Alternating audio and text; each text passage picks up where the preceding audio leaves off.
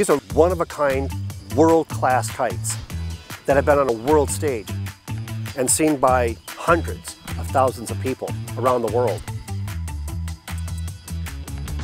A lot of my kites now are custom.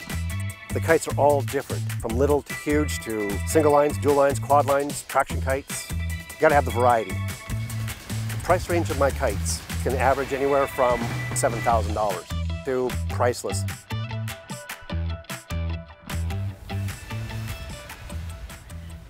I've been called the kite guy, the kite man. People will come down saying, "Are you the Kite Man of Martinez?" It creates a lot of fun just amongst the community of Martinez.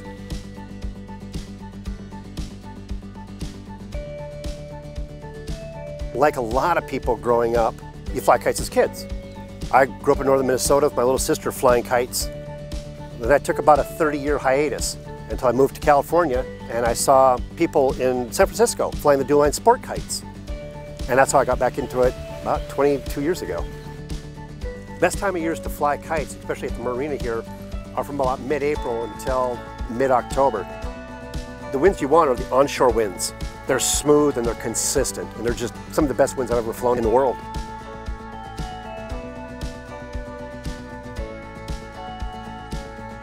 A lot of my kites now are custom. Colors, designs, LED lights so I can light up the night with it. The bowl, that's a 10 meter, about 32 feet across. And then I've got one that's twice as big, it's 20 meters, which is about 67 feet, which is massive.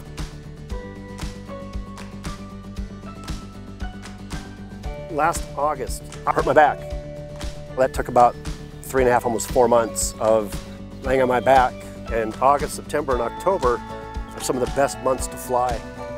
People would ask, when are you gonna be out flying? And I said, I can't, I'm hurt, I'm sorry. Do you need food? Do you need groceries? What do you need? People I've never met, and it humbles you to see a community come out because you're the kite man. It's going really high! Now I fly for the community that loves me, and I love it. And you can't help but feel pride that the sport that I enjoy is enjoyed by so many people. This is why I do it.